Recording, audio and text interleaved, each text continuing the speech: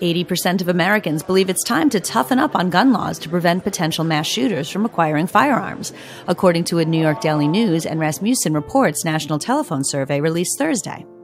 The survey was conducted over the course of November 30th and December 1st, just a day before a California couple claimed the life of 14 people at a social services facility in San Bernardino. The 1,000 people across the country were asked the most effective way to keep guns out of the hands of potential mass shooters. 1 in 3 Americans chose more background checks, while 26% supported more rigorous testing of the mentally ill. 16% backed mandatory jail sentences for the criminal use of a gun, and 10% supported longer waiting periods. Despite that finding, the majority of the people surveyed said they also believe that the NRA's policies make, quote, all Americans safer.